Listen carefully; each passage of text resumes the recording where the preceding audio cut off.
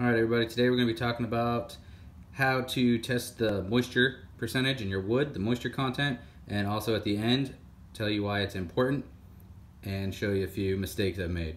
So this is the particular one I have. There's a bunch of different kinds. This one is a pinless. You can see there's nothing on the back.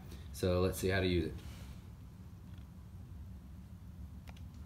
All right, once it's on, toggle to the mode. That's wall, masonry, softwood. Let's see what we got. 8%, so that's definitely towards the higher range.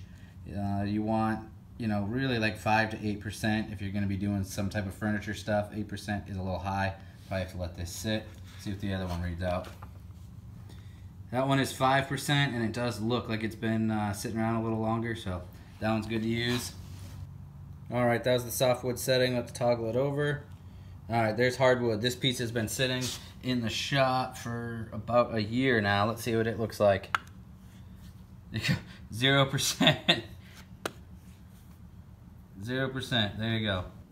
All right, here's an example of one that was moisture tested.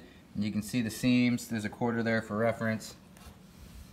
You can see how everything is square and stays lined up. Now here's one that I did not moisture test and I rushed. And look at that gap. You can actually see the glue where it was trying to hang on.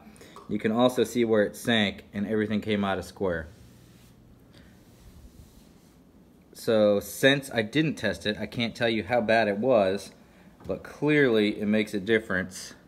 As you can see, the difference between the two.